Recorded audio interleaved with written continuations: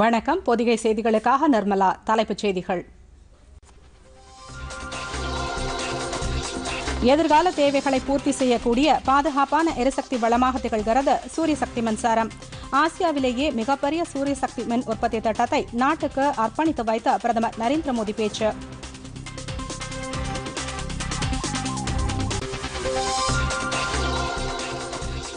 இந்திய சீன எல்லை நிலவரம் குறித்து பாதுகாப்பு அமைச்சர் ராஜ்நாத் சிங் முப்படையினருடன் இன்று முக்கிய ஆலோசனை.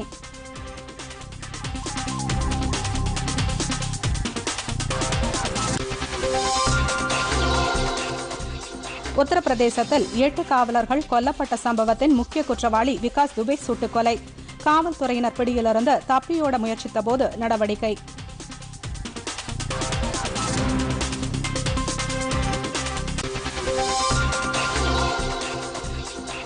உதகையில் 447 கோடி ரூபாய் செலவில் அமையும் புதிய மருத்துவக் கல்லூரி இன்று அடிக்கல் நாட்டினார் முதலமைச்சர் எடப்பாடி பழனிசாமி.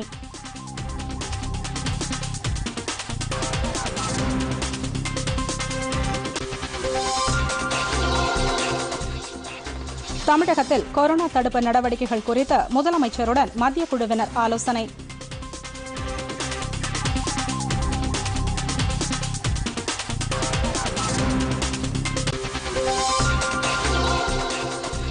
தமிழகம் புதுச்சேரியில் அடுத்த 2 நாட்களுக்கு மிதமான மழை பெய்ய வாய்ப்பு.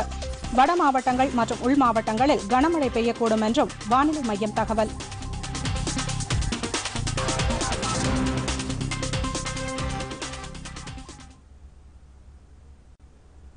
விரிவான செய்திகள்.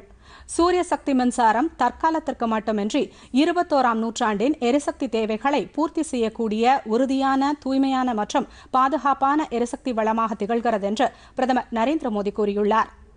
மத்திய பிரதேச மாநிலம் ரேவாவில் அமைக்கப்பட்டுள்ள 750 மெகாவாட் திறன் கொண்ட சூரிய மின்சக்தி திட்டத்தை பிரதமர் புதுதில்லியில் இருந்து காணொலி காட்சி மூலம் இன்று நாட்டுக்கு அர்ப்பணித்து வைத்தார்.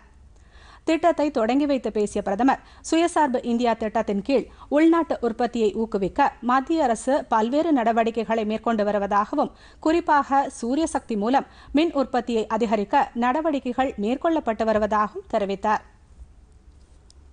जैसे जैसे भारत विकास के नए शिखर की तरफ बढ़ रहा है, हमारी आशाएं, आकांक्षाएं भी बढ़ रही है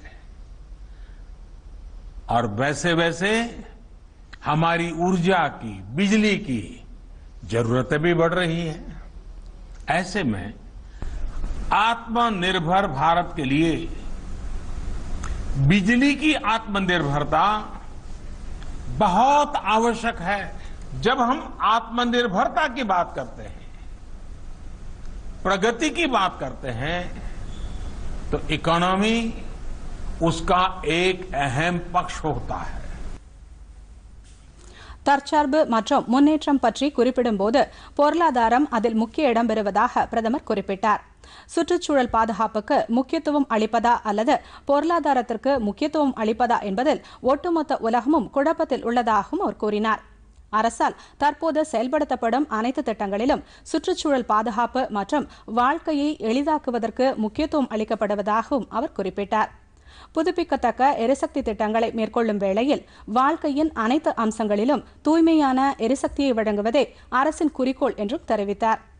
தூய்மையான எரிசக்தியின் பலனை நாட்டின் அனைத்து பகுதிகளுக்கும், சமுதாயத்தின் அனைத்து தரப்பினருக்கும் மட்டுமின்றி ஒவ்வொரு குடிமகனுக்கும் வழங்க அரசு முயற்சி மேற்கொண்டு வருவதாகவும் பிரதமர் குறிப்பிட்டார். जब तैयार हो जाएंगे तो मध्य प्रदेश निश्चित रूप से सस्ती और साफ सुथरी बिजली का हब बन जाएगा. इसका सबसे अधिक लाभ मध्य प्रदेश के गरीब, मध्यम वर्ग के परिवारों को होगा, किसानों को होगा, हमारे आदिवासी भाइयों बहनों को होगा. सौर ऊर्जा आज की नहीं बल्कि 21वीं सदी की ऊर्जा जरूरतों का एक बड़ा माध्यम होने वाला है. மொத்தம் 1500 ஹெக்டேர் பரப்பளவு கொண்ட சூரிய எரிசக்தி பூங்காவினுள் தலா 500 ஹெக்டேர் பரப்பளவில் ஒவ்வொன்றும் தலா 250 மெகாவாட் உற்பத்தி திறன் கொண்ட 3 சூரிய சக்தி மின் உற்பத்தி நிலையங்கள் அமைக்கப்பட்டுள்ளன. மத்திய பிரதேசத்தின் உர்ஜா விகாஸ் நிகாம் லிமிடெட் மற்றும் மத்திய பொதுத்துறை நிறுவனமான solar energy corporation of India ஆகியவை இணைந்து உருவாக்கிய கூட்டு நிறுவனமான Rewa ultra mega solar limited என்ற நிறுவனத்தால் இந்த சூரிய சக்தி பூங்கா அமைக்கப்பட்டுள்ளது. இந்த பூங்காவை அமைப்பதற்காக ரேவா கூட்டு நிறுவனத்திற்கு மத்திய அரசு 138 கோடி ரூபாய் நிதியை அளித்துள்ளது. இந்த திட்டத்திலிருந்து கிடைக்கும் எரிசக்தியிலிருந்து 24% டெல்லி மெட்ரோவிற்கு வழங்கப்படும். மீதமுள்ள 76% மத்திய பிரதேச மாநில மின் பகிர்வு நிறுவனங்களுக்கு வழங்கப்படும்.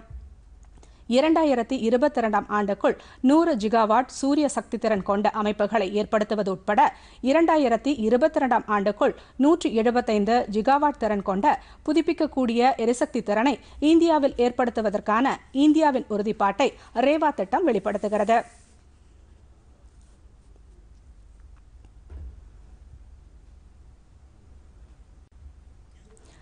புதுப்பிக்கத்தக்க எரிசக்தியை மேம்படுத்த இந்தியா எடுத்து வரும் நடவடிக்கைக்கு ஐநா பாராட்டு தெரிவித்துள்ளது. சுற்றுச்சூழலுக்கு மாசு ஏற்படுத்தாத எரிசக்திக்கான சர்வதேச எரிசக்தி முகமையின் பங்கு என்ற தலைப்பில் அமெரிக்காவின் நியூயார்க் நகரில் நடைபெற்ற கருத்தரங்கில் பேசிய ஐநா பொதுச் செயலாளர் ஆண்டோனியோ குட்ரஸ் சூரிய மின்சக்தி உள்ளிட்ட புதுப்பிக்கத்தக்க எரிசக்திகளை மேம்படுத்த இந்தியா எடுத்து வரும் நடவடிக்கைகளை சுட்டிக்காட்டி பாராட்டினார். அதாவது புதுப்பிக்கத்தக்க எரிசக்தி துறையில் இந்தியா பிற நாடுகளுக்கு முன்னுதாரணமாக திகழ்வதாக குறிப்பிட்டார். கிழக்கு லடாக் பிராந்தியத்தை ஒட்டிய எல்லை கட்டுப்பாட்டு கோடு பகுதியின் தற்போதைய நிலை குறித்து பாதுகாப்பு அமைச்சர் ராஜ்நாத் சிங் முப்படை தலைமை தளபதி மற்றும் முப்படைகளின் தளபதிகளுடன் இன்று ஆலோசனை நடத்த உள்ளார். லடாக் எல்லையொட்டிய கல்வான் பள்ளத்தாக்கு பகுதியில் இந்திய சீன படைகளுக்கிடையே கடந்த மாதம் ஏற்பட்ட மோதலை தொடர்ந்து எல்லையில் பதற்றம் நிலவி வந்தது. பின்னர் இதுகுறித்து இருநாட்டு ராணுவ அதிகாரிகள் அளவிலும் தேசிய பாதுகாப்பு ஆலோசகர் அஜித் தோவல் சீன வெளியுறவு அமைச்சர் வாங் யியுடனும் பேச்சுவார்த்தை நடத்தினார். இதனைத் தொடர்ந்து இருநாட்டு படைகளும் பழைய நிலைக்கு திரும்புவது என முடிவு செய்யப்பட்ட சர்ச்சைக்குரிய பகுதிகளிலிருந்து அவரவர் படைகள் விலக்கிக் கொண்டனர். எல்லையில் உள்ள காலியிடம் இப்போதைக்கு இருநாட்டு படைகள் ரோந்து மேற்கொள்ளாத பகுதியாக இருக்கும் என்றும் இருநாட்டு படைகளும் அங்கு வருவதில்லை என்றும் முடிவு செய்யப்பட்டுள்ளது. இந்நிலையில் பாதுகாப்பு அமைச்சர் ராஜ்நாத் சிங் லடாக் எல்லை நிலவரம் குறித்து முப்படைகளின் தலைமை தளபதி ஜெனரல் பிபின் ராவத் மற்றும் ராணுவம், விமானப்படை, கடற்படை தளபதிகளுடன் இன்று ஆலோசனை நடத்த உள்ளார். எல்லை நிலவரம் தவிர நாட்டின் ஒட்டுமொத்த பாதுகாப்பு நிலவரம் குறித்தும் இந்த கூட்டத்தில் ஆலோசிக்கப்பட உள்ளதாக தெரிகிறது. பாதுகாப்பு அமைச்சர் ராஜ்நாத் சிங்கின் பிறந்த நாளையொட்டி அவருக்கு பிரதமர் நரேந்திர மோடி வாழ்த்து தெரிவித்துள்ளார். ராஜ்நாத் சிங்கின் 69வது பிறந்த நாள் இன்று கொண்டாடப்படுகிறது. இதையொட்டி பிரதமர் நரேந்திர மோடி வெளியிட்டுள்ள ட்விட்டர் பதிவில் ராஜ்நாத் சிங்குக்கு தமது பிறந்தநாள் வாழ்த்துக்கள் என்று தெரிவித்துள்ளார். ராஜ்நாத் சிங்கின் ஞானம் அரசுக்கு பெரிதும் பயனளிப்பதாக உள்ளது என்றும் பிரதமர் குறிப்பிட்டுள்ளார். வலிமையான பாதுகாப்பான இந்தியாவை உருவாக்குவதற்கான முன்முயற்சிகளில் ராஜ்நாத் சிங் முன்னிலையில் நின்று பணியாற்றுவதாக கூறியுள்ள பிரதமர் நரேந்திர மோடி ஏழைகளின் நலனுக்காகவும் விவசாயிகளுக்காகவும் அயராது பாடுபட்டு வருகிறார் என்றும் தெரிவித்துள்ளார். ராஜ்நாத் சிங் நீண்ட நாள் வாழ வாழ்த்துவதாகவும் பிரதமர் தமது ட்விட்டர் பதிவில் குறிப்பிட்டுள்ளார். மக்களவைத் தலைவர் ஓம் பிர்லா, உள்துறை அமைச்சர் அமித்ஷா, முன்னாள் பிரதமர் தேவகவுடா உள்ளிட்ட பல்வேறு தலைவர்களும் ராஜ்நாத் சிங்குக்கு பிறந்தநாள் வாழ்த்துக்களை தெரிவித்துள்ளனர். தமக்கு வாழ்த்து தெரிவித்த பிரதமர் உள்ளிட்ட தலைவர்களுக்கு ராஜ்நாத் சிங் நன்றி தெரிவித்துள்ளார். பிரதமர் நரேந்திர மோடியும் ஆஸ்திரேலிய பிரதமர் ஸ்காட் மோரிசனும் நடத்திய பேச்சுவார்த்தைகளுக்கு பிறகு இந்தியா ஆஸ்திரேலியா நட்புறவு மேம்பட்டிருப்பதாக ஆஸ்திரேலியாவுக்கான இந்திய தூதர் அனுமுலா கீதேஷ் சர்மா தெரிவித்துள்ளார். பிரிட்டனில் நடைபெறும் இந்தியா குளோபல் வீக் மாநாட்டில் காணொலி காட்சி மூலம் பங்கேற்று பேசிய அவர் பிரதமர் நரேந்திர மோடி ஆஸ்திரேலிய பிரதமர் ஸ்காட் மோரிசனுடன் கடந்த மாதம் நடத்திய இணைய வழி மாநாட்டின் போது இருதரப்பு உறவில் இதுவரை அடையாளம் காணப்படாத பல்வேறு அம்சங்கள் குறித்து விரிவாக விவாதிக்கப்பட்டதாகவும் இதன் காரணமாக இருதரப்பு உறவு மேம்பட்டிருப்பதாகவும் கூறினார். இந்தியா ஆஸ்திரேலியா நட்புறவின் முக்கியத்துவமே இரு நாடுகளும் ஆவலுடன் உள்ள காலகட்டம் என்றும் அதற்கு இதுவே சரியான தருணம் என்றும் குறிப்பிட்டார். இந்தியா ஆஸ்திரேலியா இடையேயான வர்த்தக உறவில் கொரோனா பெருந்தொற்று பாதிப்பை ஏற்படுத்துவதை இரு நாடுகளும் அனுமதிக்காது என்றும் இந்திய தூதர் தெரிவித்தார். இந்தியா சீனா இடையிலான எல்லைப்புற பதற்றத்திற்கு காரணமான இடங்களில் ஒன்றான 17வது ரோந்து முனையிலிருந்து இரு நாட்டு படைகளையும் விலக்கிக் கொள்ளும் பணி முழுவீச்சில் மேற்கொள்ளப்பட்டு வருகிறது. ஹாட் ஸ்பிரிங்ஸ் எனப்படும் இந்த பகுதியிலிருந்து சீன மக்கள் விடுதலை ராணுவத்தின் படைகள் திரும்பிக் கொண்டிருப்பதாக இந்திய ராணுவ வட்டாரங்கள் தெரிவித்துள்ளன. இதேபோன்று பிரச்சினைக்குரிய அனைத்து ரோந்து முனைகளிலிருந்தும் படைகள் விலக்கிக் கொள்ளப்பட்டு வருவதாக அந்த வட்டாரங்கள் கூறியுள்ளன. லடாக்கையொட்டிய பிற பகுதிகளிலும் சீன படை வீரர்களின் எண்ணிக்கை குறைக்கப்பட்டுள்ளது. கடந்த 6ஆம் தேதி தொடங்கிய இந்த பணி இருதரப்பிலும் முழுமையாக மேற்கொள்ளப்பட்டு வருகிறது.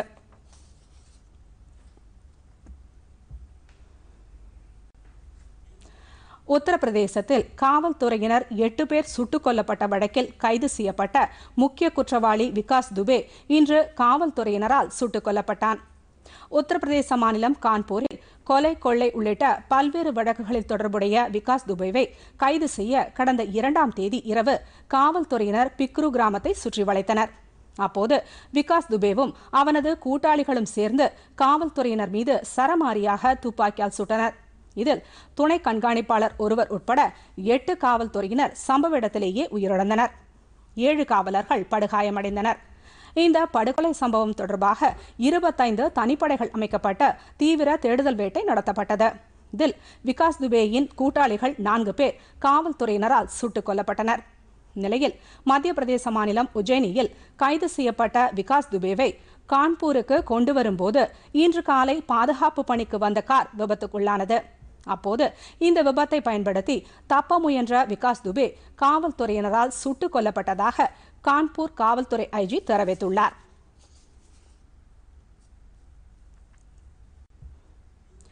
கேரளாவில் பெரும் சர்ச்சையை ஏற்படுத்தியுள்ள தங்க கடத்தல் விவகாரம் தொடர்பாக தேசிய புலனாய்வு முகமை விசாரணை நடத்தவுள்ளது. கடந்த ஜூலை 5ஆம் தேதி திருவனந்தபுரத்தில் உள்ள ஐக்கிய அரபு எமிரேட்ஸ் முகவரிக்கு வந்த பார்சலை சோதனையிட்ட சுங்கத்துறை அதிகாரிகள் அதிலிருந்து 15 கோடி ரூபாய் மதிப்பிலான 30 கிலோ கடத்தல் தங்கத்தை கைப்பற்றினார்கள். இது தொடர்பாக தூதரகத்தின் முன்னாள் ஊழியர் சரித்குமார் என்பவர் கைது செய்யப்பட்ட 14 நாட்கள் நீதிமன்ற காவலில் வைக்கப்பட்டுள்ளார். இந்த விவகாரத்தில் கேரள மாநில தகவல் தொழில்நுட்ப நிறுவனத்தில் பணியாற்றி வரும் ஸ்வப்னா சுரேஷ் என்ற பெண்ணுக்கு தொடர்பு இருப்பதாக கருதப்படுவதால் தற்போது தலைமறைவாக உள்ள அவரை தேடும் பணி நடைபெற்று வருகிறது. இந்த விவகாரத்தில் கேரள முதலமைச்சர் அலுவலகத்தின் முதன்மை செயலாளர் சிவசங்கரும் பொறுப்பிலிருந்து விடுவிக்கப்பட்டுள்ளார்.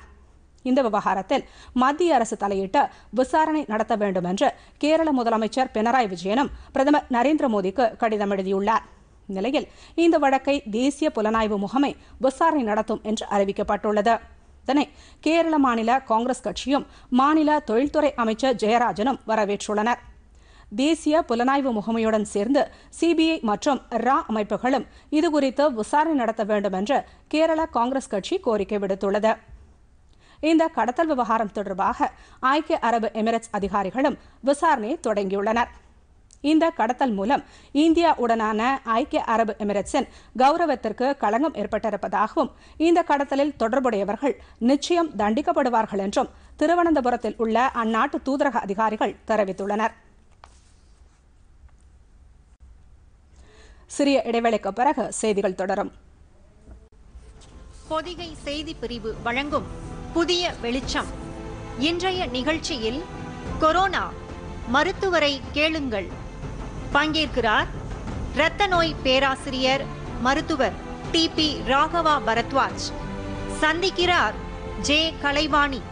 நேயர்கள் தொலைபேசி மூலம் தொடர்பு கொண்டு தங்களது சந்தேகங்களை தெளிவுபடுத்திக் கொள்ளலாம். இன்று இரவு 7:30 மணிக்கு நமது பொதிகையில் காண தவறாதீர்கள் புதிய வெளிச்சம். இந்திய சான்றிதழ் கல்வி வாரியமான ICSE மற்றும் ISC பாடத்திட்டத்தில் 10 மற்றும் 12ஆம் வகுப்பு தேர்வு முடிவுகள் இன்று பிற்பகல் 3 மணிக்கு வெளியிடப்படும் என்று அறிவிக்கப்பட்டுள்ளது. தேர்வு முடிவினை ICSE-யின் இணையதளமான www.cisce.org என்ற இணையதளத்திலும் www.results.cisce.org என்ற இணையதளத்திலும் மாணவர்கள் அறிந்து கொள்ளலாம் என்று அறிவிக்கப்பட்டுள்ளது. இது தவிர மாணவர்களின் செல்பேசி எண்களுக்கும் தேர்வு முடிவுகள் குறுந்தகவல் மூலமாக அனுப்பி வைக்கப்படும் என்று தெரிவிக்கப்பட்டுள்ளது. மதிப்பெண்கள் மறு ஆய்வு செய்ய விரும்பும் மாணவர்கள் ஜூலை 16ஆம் தேதிக்குள் ஆன்லைன் மூலம் விண்ணப்பிக்க வேண்டும் என்றும், மதிப்பெண் பட்டியலை மாணவர்கள் டிஜிட்டல் வழியில் இணையதளத்திலிருந்து பதிவிறக்கம் செய்து கொள்ளலாம் என்றும் தெரிவிக்கப்பட்டுள்ளது. எஸ் வங்கி மோசடி வழக்கில் 2203 கோடி ரூபாய் மதிப்பிலான சொத்துக்களை அமலாக்கத்துறை முடக்கியுள்ளது. மும்பை தலைமையிடமாக கொண்டு செயல்பட்டு வரும் எஸ் வங்கியில் மிகப்பெரிய அளவிற்கு மோசடிகள் நடைபெற்றுள்ளது கடந்த சில மாதங்களுக்கு முன்பு கண்டுபிடிக்கப்பட்டது. இது தொடர்பாக வழக்கு பதிவு செய்து விசாரணை நடத்திய சிபிஐ அதிகாரிகள் வங்கியின் தலைமை நிர்வாகி ராணா கபூரை கடந்த மார்ச் மாதம் கைது செய்தனர். பண பரிமாற்றத்தில் மோசடி உள்ளிட்ட பல்வேறு பிரிவுகளின் கீழ் சிபிஐ வழக்கு பதிவு செய்துள்ளது. இந்த முறைகேட்டிற்கு உதவியாக இருந்ததாக THFL நிதி நிறுவனத்தை சேர்ந்த கபில் வாத்வான் மற்றும் அவரது சகோதரர் தீரஜ் உள்ளிட்ட 13 பேர் மீதும் வழக்கு பதிவு செய்யப்பட்டுள்ளது. இந்த வழக்கில் ராணா கபூர் சார்பில் பல்வேறு நிறுவனங்களில் முதலீடு செய்யப்பட்டிருந்த 115 கோடி ரூபாயும், அவருக்கு சொந்தமான 23 கோடி ரூபாய் மதிப்புள்ள நகைகள் மற்றும் 7 அதிநவீன சொகுசு கார்களையும் அமலாக்கத்துறையினர் பறிமுதல் செய்துள்ளனர். தொடர்ந்து விசாரணை நடத்தி வந்த அதிகாரிகள் ராணா கபூருக்கு சொந்தமான நியூயார்க், தில்லி, மும்பை, கோவா உள்ளிட்ட பல்வேறு இடங்களில் உள்ள 1200 கோடி ரூபாய் மதிப்புள்ள சொத்துக்களையும், கபில் வாஜ்வான் சகோதரர்களுக்கு சொந்தமான சுமார் 1300 கோடி ரூபாய் மதிப்புள்ள சொத்துக்களையும் முடக்க நடவடிக்கை மேற்கொண்டுள்ளனர். சத்தீஸ்கர் மாநிலம் தண்டேவாடா மாவட்டத்தில் மாவோயிஸ்ட் தீவிரவாத அமைப்பை சேர்ந்த 25 பேர் நேற்று சரணடைந்தனர். சத்தீஸ்கர் மாநிலத்தில் மாவோயிஸ்டுகளை ஒடுக்க தீவிர நடவடிக்கைகள் மேற்கொள்ளப்பட்டு வருகின்றன. இந்நிலையில் தண்டேவாடா மாவட்ட காவல்துறை கண்காணிப்பாளர் அபிஷேக் பல்லவ் முன்னிலையில் மாவோயிஸ்ட் தீவிரவாத அமைப்பை சேர்ந்த 25 பேர் ஆயுதங்களை ஒப்படைத்து சரணடைந்தனர். சரணடைந்த தீவிரவாதிகளில் 3 பேர் பற்றி துப்பு கொடுத்தால் 1 லட்சம் ரூபாய் பரிசளிக்கப்படும் என்று ஏற்கனவே அறிவிக்கப்பட்டிருந்தது குறிப்பிடத்தக்கது. இதனிடையே பீகார் மாநிலம் மேற்கு சாம்பரான் மாவட்டத்திற்குட்பட்ட பாஹாஹா பகுதியில் பாதுகாப்பு படையினர் கூட்டாக மேற்கொண்ட நடவடிக்கையில் 4 நக்சலைட் தீவிரவாதிகள் சுட்டுக் கொல்லப்பட்டனர். சம்பவ இடத்திலிருந்து 3 தானியங்கி துப்பாக்கிகள் உள்ளிட்ட ஆயுதங்கள் மற்றும் வெடிப்பொருட்கள் கைப்பற்றப்பட்டிருப்பதாகவும் காவல்துறையினர் தெரிவித்துள்ளனர். இந்தியாவில் கொரோனா தொற்றிலிருந்து குணமடைந்தோரின் எண்ணிக்கை 68.7% அதிகரித்துள்ளது என்று மத்திய சுகாதார அமைச்சகம் தெரிவித்துள்ளது. அதன்படி 4,95,516 பேர் இதுவரை நோய் தொற்றிலிருந்து குணமடைந்துள்ளனர். ஒட்டுமொத்தமாக நோய் தொற்றால் பாதிக்கப்பட்டவர்களின் எண்ணிக்கை 7,93,802 உள்ள நிலையில் 21,604 பேர் உயிரிழந்துள்ளனர்.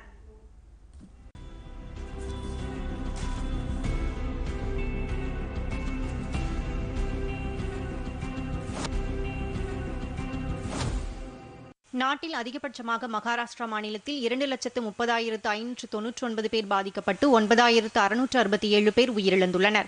1,27,259 பேர் குணமடைந்துள்ளனர். தலைநகர் தில்லியில் 1,07,051 பேர் பாதிக்கப்பட்டு 3,258 பேர் உயிரிழந்துள்ளனர். 82,226 பேர் குணமடைந்துள்ளனர்.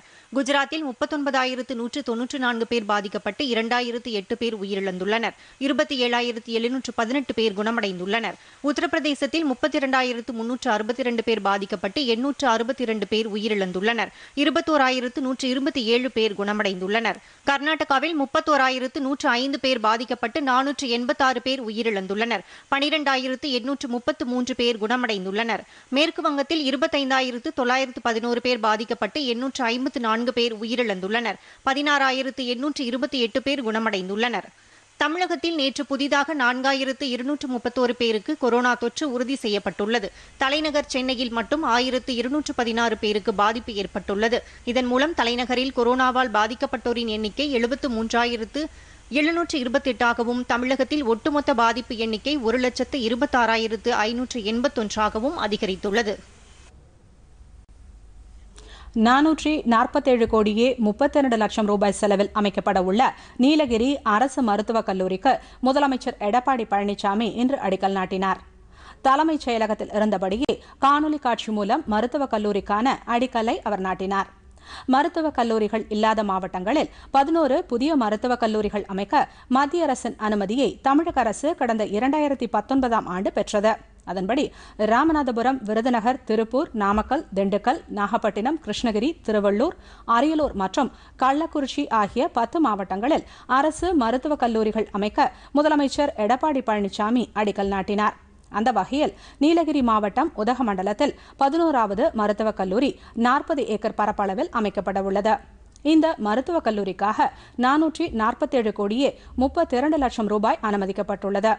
அரசு மருத்துவக் கல்லூரி கட்டிடங்கள் 141 கோடியே 30 லட்சம் ரூபாய் செலவிலும், மருத்துவமனை கட்டிடங்கள் 130 கோடியே 27 லட்சம் ரூபாய் செலவிலும், குடியிருப்பு மற்றும் விடுதிகள் 175 கோடியே 75 லட்சம் ரூபாய் மதிப்பீட்டில் கட்டப்படும். நீலகிரி அரசு மருத்துவக் கல்லூரியில் 150 MBBS இடங்களுக்கு மாணவர் சேர்க்கை நடத்தப்படும். இந்த நிகழ்வின் போது மக்கள் நல்வாழ்வு மற்றும் குடும்ப நலத்துறை அமைச்சர் சி. விஜயபாஸ்கர், சுகாதாரத்துறை செயலர் டாக்டர் ஜே. ராதாகிருஷ்ணன் மற்றும் உயரதிகாரிகள் உடனிருந்தனர். தமிழகத்தில் கொரோனா தடுப்பு நடவடிக்கைகள் குறித்து ஆய்வு செய்வதற்காக வந்துள்ள மத்திய சுகாதார குழுவினர் தலைமைச் செயலகத்தில் இன்று முதலமைச்சர் எடப்பாடி பழனிசாமியுடன் ஆலோசனை நடத்தவுள்ளனர்.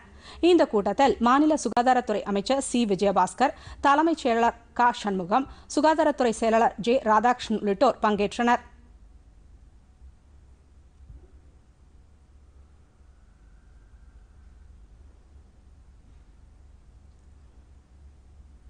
இதனைத் தொடர்ந்து மத்திய குழுவினர் சென்னை அயனாவரம் பகுதியில் கொரோனாவால் பாதிக்கப்பட்ட கட்டுப்பாட்டு மண்டலங்களை ஆய்வு செய்தனர். பாதிக்கப்பட்ட மக்களுக்கு அளிக்கப்பட்டு வரும் சிகிச்சை மற்றும் தடுப்பு நடவடிக்கைகள் குறித்தும் அவர்கள் கேட்டறிந்தனர். பின்னர் மத்திய குழுவினர் செங்கல்பட்டு மாவட்டத்திற்கு புறப்பட்டு சென்றனர்.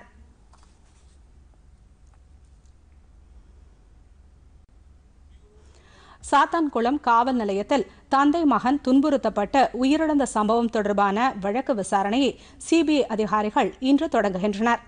தூத்துக்குடி மாவட்டம் சாத்தான்குளத்தில் வியாபாரிகள் 2 காவல் நிலையத்தில் உயிரிழந்ததைத் தொடர்ந்து சென்னை உயர்நீதிமன்றத்தின் மதுரை கிளை தாமாக முன்வந்து விசாரணையை தொடங்கியது. இதனைத் தொடர்ந்து சிபிசிஐடி காவல்துறையினர் மேற்கொண்ட நடவடிக்கையின் பேரில் காவல்துறை ஆய்வாளர் மற்றும் உதவி ஆய்வாளர்கள் உள்ளிட்ட பலர் கைது செய்யப்பட்டு சிறையில் அடைக்கப்பட்டுள்ளனர். இதனைத் தொடர்ந்து இவ்வழக்கின் விசாரிக்க சிபிஐயின் கூடுதல் கண்காணிப்பாளர் விஜயகுமார் சுக்லா தலைமையிலான 7 பேர் கொண்ட சிபிஐ குழுவினர் புதுதில்லியிலிருந்து விமானம் மூலம் இன்று மதுரை வந்து அங்கிருந்து தூத்துக்குடி புறப்பட்டு சென்றனர். இந்தியாவின் விடுதலைக்கு வித்திட்ட வேலூர் சிப்பாய் புரட்சியின் 214வது ஆண்டு நினைவு தினம் வேலூரில் அனுசரிக்கப்பட்டது. வேலூர் கோட்டை எதிரே உள்ள சிப்பாய் புரட்சி நினைவு தூணில் மாவட்ட ஆட்சியர் சண்முக சுந்தரம், மாவட்ட காவல்துறை கண்காணிப்பாளர் பிரவேஷ்குமார் மற்றும் அரசு அதிகாரிகள் மலர் வளையம் வைத்து அஞ்சலி செலுத்தினர். ஆங்கிலேயர் ஆட்சி காலத்தில் 1806ஆம் ஆண்டு மദ്രാஸ் படைக்கு தளபதியாக இருந்த சர் ஜான் கிரெடேக் என்பவர் வேலூர் கோட்டையில் இருந்த இந்திய சிப்பாய்கள் மீது பல அடக்குமுறைகளை ஏவினார். இதன் காரணமாக ஆங்கிலேய ஆட்சி காரணமாக வேலூர் கோட்டையில் 1806ஆம் ஆண்டு ஜூலை 10ஆம் தேதி நள்ளிரவில் ஆங்கிலேய வீரர்களை இந்திய வீரர்கள் சுட்டுக் கொன்றனர். வேலூர் கோட்டையில் நடந்த இந்த சிப்பாய் கலகம்தான் நம் நாட்டின் விடுதலைக்கு வித்திட்ட முதல் சம்பவம் என வரலாற்று சான்றிதழ் தெரிவிக்கின்றன.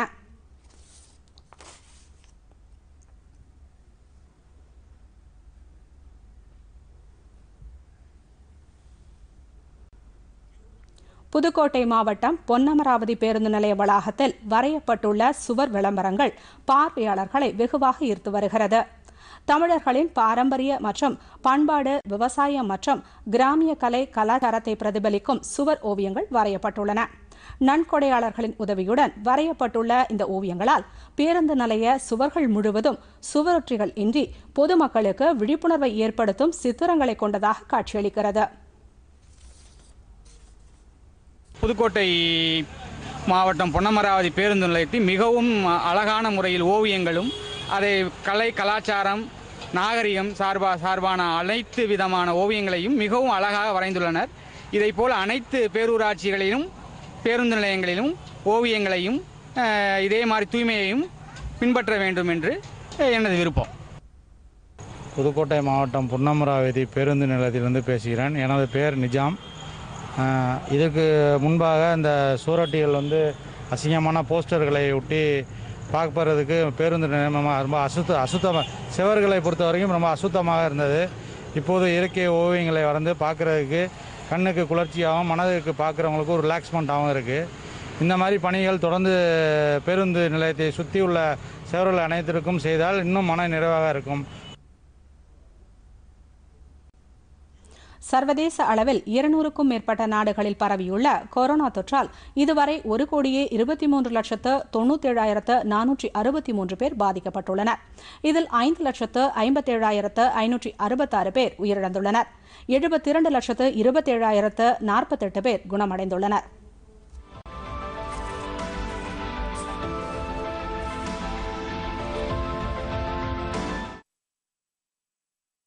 உலக அளவில் கொரோனா தொற்றால் பாதிக்கப்பட்டவர்களின் எண்ணிக்கை அமெரிக்காவில் தொடர்ந்து அதிகரித்து வருகிறது. அந்நாட்டில் இதுவரை 32,19,999 பேர் பாதிக்கப்பட்டு 1,35,822 பேர் உயிரிழந்துள்ளனர். 14,26,428 பேர் குணமடைந்துள்ளனர். பிரேசிலில் பாதிப்பு எண்ணிக்கை 17,59,103 உள்ளது. இதுவரை 69,254 பேர் உயிரிழந்துள்ள நிலையில் குணமடைந்தவர்களின் எண்ணிக்கை 11,52,467 உள்ளது. ரஷ்யாவில் பாதிப்பு எண்ணிக்கை 7,07,303 உள்ளது. இதுவரை 10,843 பேர் உயிரிழந்துள்ள நிலையில் குணமடைந்தவர்களின் எண்ணிக்கை 4,81,316 உள்ளது. பெரு நாட்டில் பாதிப்பு எண்ணிக்கை 3,16,448 உள்ளது. 11,314 பேர் உயிரிழந்துள்ள நிலையில் குணமடைந்தவர்களின் எண்ணிக்கை 2,07,802 உள்ளது. ஸ்பெயின் நாட்டில் 3,136 பேர் பாதிக்கப்பட்டு 28,401 பேர் உயிரிழந்தனர். இங்கிலாந்தில் 2,87,621 பேர் பாதிக்கப்பட்டு 44,602 பேர் உயிரிழந்தனர். மெக்சிகோவில் 2,82,283 பேர் பாதிக்கப்பட்டு 33,526 பேர் உயிரிழந்துள்ளனர். 1,72,230 பேர் குணமடைந்துள்ளதாக தகவல்கள் தெரிவிக்கின்றன. கொரோனா தொற்று பரவல் காரணமாக ஆசிய கோப்பை 20 ஓவர் கிரிக்கெட் போட்டித் தொடர் ஒத்திவைக்கப்படுவதாக ஆசிய கிரிக்கெட் கவுன்சில் அறிவித்துள்ளது. இதுகுறித்து ஆசிய கிரிக்கெட் கவுன்சில் வெளியிட்டுள்ள அறிக்கையில், நிர்வாக குழுவினர் கலந்தாலோசித்து எடுத்த முடிவின் பேரில் இந்த அறிவிப்பு வெளியிடப்படுவதாக தெரிவிக்கப்பட்டுள்ளது. பல்வேறு நாடுகளில் விதிக்கப்பட்டுள்ள கட்டுப்பாடுகள் மற்றும் விளையாட்டு வீரர்களின் உடல்நலம் ஆகியவற்றை கவனத்தில் கொண்டு இந்த முடிவு எடுக்கப்பட்டதாகவும் குறிப்பிடப்பட்டுள்ளது. மேலும் அடுத்த ஆண்டு நடைபெறவிருக்கும் 20 ஓவர் கிரிக்கெட் போட்டித் தொடரை நடத்துவதற்கான உரிமத்தை பாகிஸ்தான் கிரிக்கெட் வாரியம் இலங்கை கிரிக்கெட் வாரியத்திடம் கொடுத்துவிட்டது என்றும் தெரிவிக்கப்பட்டுள்ளது. இந்தியாவில் நடைபெறவிருந்த டிராகன் உலக சாம்பியன்ஷிப் கோப்பைக்கான படகு போட்டி ரத்து செய்யப்பட்டுள்ளது. சர்வதேச கெனாய் ஃபெடரேஷன் சுவிட்சர்லாந்தில் இந்த தகவலை தெரிவித்துள்ளது. ஒலிம்பிக் அல்லாத டிராகன் உலக சாம்பியன்ஷிப் கோப்பைக்கான படகு போட்டி ஆண்டுதோறும் பல்வேறு நாடுகளில் நடைபெறுவது வழக்கம். இந்த ஆண்டு போட்டிகள் மத்திய பிரதேச மாநிலம் இந்தூரில் உள்ள பெலாவளி ஏரியில் நவம்பர் 12 முதல் 15ஆம் தேதி வரை நடைபெறுவதாக இருந்தது. உலகம் முழுவதும் கொரோனா வைரஸ் தொற்று பரவியிருப்பதை அடுத்து இந்த படகு போட்டி ரத்து செய்யப்பட்டுள்ளது.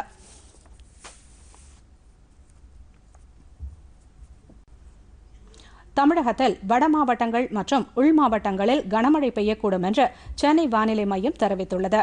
இதுகுறித்து அந்த மையம் வெளியிட்டுள்ள அறிக்கையில், கிழக்கு மற்றும் மேற்கு திசை காற்று சந்திக்கும் பகுதியானது தமிழகத்தில் வளிமண்டல மேலடுக்கில் நிலவுகிறது என்று கூறப்பட்டுள்ளது. இதன் காரணமாக தமிழகம் மற்றும் புதுவை, காரைக்கால் பகுதிகளில் அடுத்த 48 மணி நேரத்தில் அநேக இடங்களில் மிதமான மழை பெய்யும் என்றும் குறிப்பிடப்பட்டுள்ளது. வட மாவட்டங்கள், உள் மாவட்டங்களில் ஓரிரு இடங்களில் இடி மின்னலுடன் கூடிய கனமழை பெய்யும் என்று சென்னை வானிலை ஆய்வு மைய துணை தலைமை இயக்குநர் பாலச்சந்திரன் தெரிவித்துள்ளார். வளிமண்டலத்தின் மேலடுக்கில் கிழக்கு திசை காற்றும் மேற்கு திசை காற்றும் சந்திக்கின்ற பகுதி நிலவுகிறது. கடந்த 24 மணி நேரத்தில் அநேக இடங்களில் மழை பெய்துள்ளது. வட தமிழகம் மற்றும் உள் தமிழக மாவட்டங்களில் ஓரிரு இடங்களில் கனமழை பெய்யக்கூடும். சென்னை மற்றும் புறநகரை பொறுத்தவரை வானம் மேகமூட்டத்துடன் காணப்படும். நகரின் சில பகுதிகளில் இடிமின்னலுடன் கூடிய மழை பெய்யக்கூடும். சென்னையை பொறுத்தவரை அடுத்த 48 மணி நேரத்திற்கு வானம் பொதுவாக மேகமூட்டத்துடன் காணப்படும் என்றும் நகரின் ஒரு சில இடங்களில் இடி மின்னலுடன் கூடிய மிதமான மழை பெய்யக்கூடும் என்றும் கூறப்பட்டுள்ளது. அதிகபட்ச வெப்பநிலை 34 டிகிரி செல்சியஸாகவும் குறைந்தபட்ச வெப்பநிலை 25 டிகிரி செல்சியஸாகவும் இருக்கும் என்றும் குறிப்பிடப்பட்டுள்ளது. கடந்த 24 மணி நேரத்தில் ஏற்காட்டில் 20 சென்டிமீட்டர் மழையும், கீரனூர், அரக்கோணம், டானிஷ்பேட்டை ஆகிய இடங்களில் தலா 13 சென்டிமீட்டர் மழையும், விரிஞ்சிபுரம், செய்யூர், ஸ்ரீபெரும்புதூர் ஆகிய இடங்களில் தலா 12 சென்டிமீட்டர் மழையும், சென்னை விமான நிலையம், ஆலந்தூர், புதுக்கோட்டை, பெருங்கலூர் ஆகிய இடங்களில் தலா 11 சென்டிமீட்டர் மழையும் பெய்துள்ளதாக சென்னை வானிலை மையம் கூறியுள்ளது. மீண்டும் தலைப்புச் செய்திகள். எதிர்கால தேவைகளை பூர்த்தி செய்யக்கூடிய பாதுகாப்பான எரிசக்தி வளமாக திகழ்கிறது சூரிய சக்தி மின்சாரம்.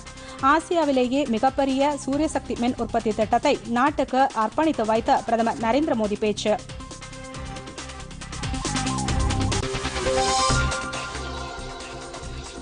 இந்திய சீன எல்லை நிலவரம் குறித்து பாதுகாப்பு அமைச்சர் ராஜ்நாத் சிங் முப்படையினருடன் இன்று முக்கிய ஆலோசனை.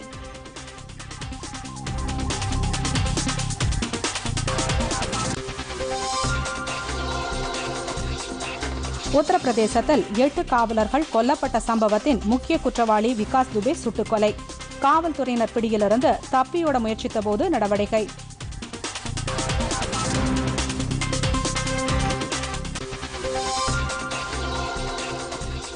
உதகையில் 447 கோடி ரூபாய் செலவில் அமையும் புதிய மருத்துவக் கல்லூரி இன்று அடிக்கல் நாட்டினார் முதலமைச்சர் எடப்பாடி பழனிசாமி.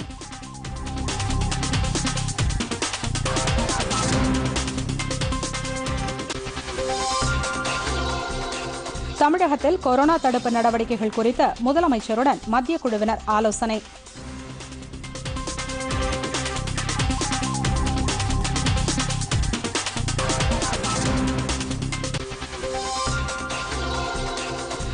தமிழகம், புதுச்சேரியில் அடுத்த 2 நாட்களுக்கு மிதமான மழை பெய்ய வாய்ப்பு. வட மாவட்டங்கள் மற்றும் உள் மாவட்டங்களில் கனமழை பெய்யக்கூடும் என்றும் வானிலை மையம் தகவல்.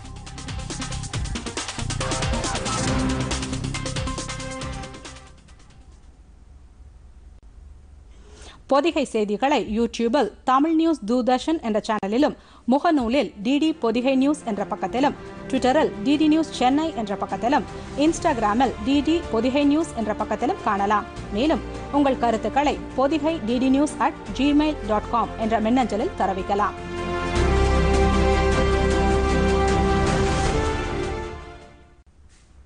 இத்துடன் செய்திகள் நிறைவடைந்தன. மீண்டும் செய்திகள் மாலை 5 மணிக்கு. வணக்கம்.